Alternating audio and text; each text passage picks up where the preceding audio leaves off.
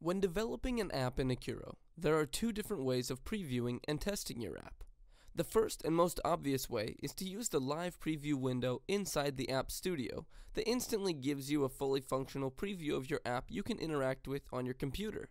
The other, lesser known way is to preview your app live on your iPhone or Android phone, just like you would as if it was published to the App Store. This can be accomplished using the Aquro Preview App on your phone. Another great thing about using the Aquro Preview app is that you'll be able to test exactly how all physical features like camera and GPS functionality will work when used on an actual phone.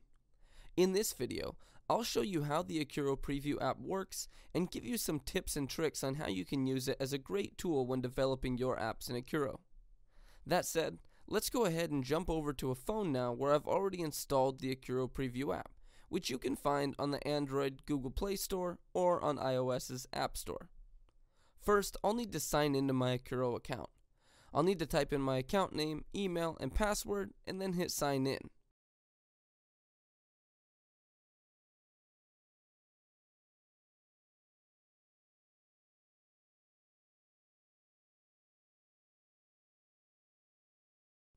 The next step is to add an app from my Aquro account into the Preview app by pressing on the plus button. A list of apps I have permission to preview is listed. I'll choose one. At this point, you can select if you want to preview the test version or the development version of your app. As you may or may not know, it's possible in the online Aquro App Studio to set multiple versions of your app. One version can be set as the active testing version, and one can be set as the active development version. This can be useful when you'd like external users to be able to test your app while you continue developing your app on another version that won't affect their experience. Initially, both active test and active development are set to the same version, so in this case it won't matter which you choose. Once the app has been added, I'll choose it and then select View App. The app will now be synchronized to my device. This process can take up to a couple of minutes depending on your internet connection and the size of the app you want to preview. When the app is successfully downloaded, it will automatically start on your phone.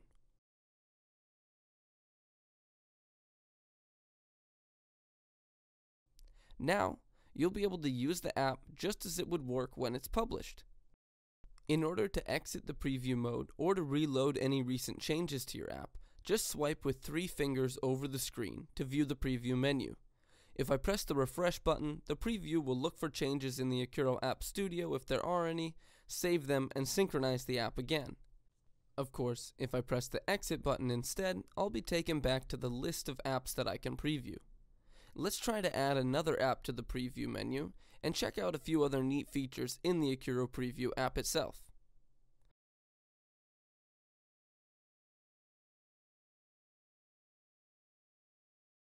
So here's a very simple app I've just made to use in this video. Just for fun, let's say we want to go ahead and show you how you can actually access device hardware within the Preview app. Let's go ahead and take a picture of our office here in Stockholm using the device camera. Ah yes, here's Stefan, CEOing. When previewing your app with Aquro Preview, you can use all device features that are available in your app: GPS, camera, accelerometer, local storage, and so on. Lastly, let's go ahead and try pressing a button in our app that we know won't work. As you can see, we get an exception error in our app. What we can do from this view is simply press the send icon, and the error report for this error will now be sent to the Aquro App Studio. So let's head back over there on our computer and take a look at the error.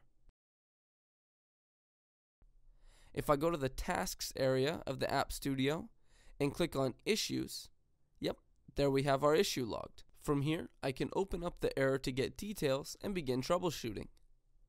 By doing this, I hope we've given you a nice overview of using the Aquro Preview app to get a more realistic feel for what your app will be like when it's done.